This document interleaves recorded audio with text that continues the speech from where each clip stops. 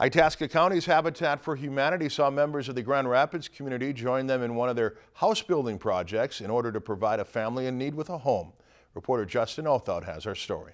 Since 1992, Itasca County's Habitat for Humanity has been providing homes for those in need. And this morning was no different, as members of the Grand Rapids Rotary Club helped with the construction of Habitat for Humanity's latest home building project. We have a whole crew working this morning, and it's really exciting to be able to participate in providing housing for our community members. Habitat for Humanity described how it felt to see community members joining in their efforts after the events of the COVID-19 pandemic. Since COVID, we kind of had to really drop down to not having many volunteers at all, if none. And so it's exciting to see those people starting to come out and want to work with us again.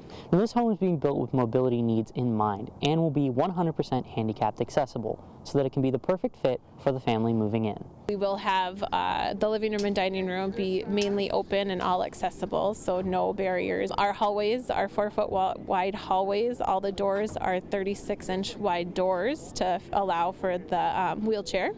And then we will have a roll-in shower as well for bathing needs. At its heart, these projects are meant to unite communities by supporting one another, and seeing community members volunteer makes that goal even more tangible. Just getting to meet the families and knowing who's getting these houses it's overwhelming. Those days that we get to do a dedication before they get to move into their house, and just to see how much it means to them to actually have a place to come home to and call home is just, it's unexplainable.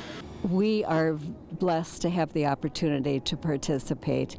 Habitat is very strong in our community, and it makes us feel good to be able to support a project that helps people have affordable housing and an opportunity to own their own home. Reporting in Grand Rapids, I'm Justin Othout, Lakeland News.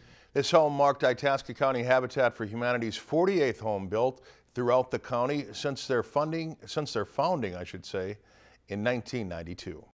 Lakeland News is member-supported content. Please consider supporting Lakeland News today.